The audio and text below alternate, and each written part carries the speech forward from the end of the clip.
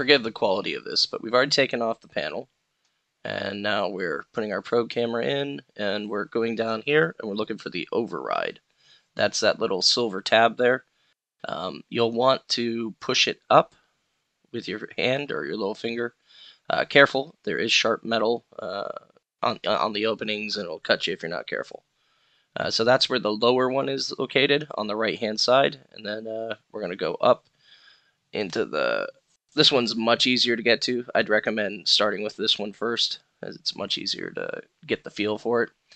But you'll reach your hand in here, you'll find the silver tab. Both of these tabs need to be actuated up in order to release. But it's not too difficult. Like I said, just careful not to cut yourself on this. I'm able to do it with just my middle finger, pushing hard, but it is a little painful on the fingers, so be careful.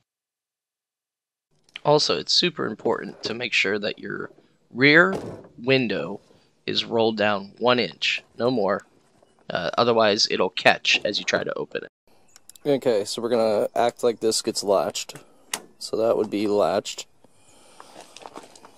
Then we're going to reach our hand up in here, find the little override, push up, and we're released.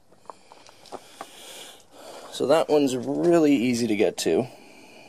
At least from a standing position outside, you might have to be on your belly to contort your hand. But and it's the same with the lower one. So another thing you can do is to take off that connector there, and then there's I think it's a blue and a green wire. Get a small piece of wire and short that out, and that is the same as hitting this touchpad here, because sometimes these get corroded. It's possible your system works like mine did, it's just that this is corroded. And then take a pin and put it in here and here like a paper clip and jumper them, and that might release the door as well if these are working properly and it's just an issue with the pad.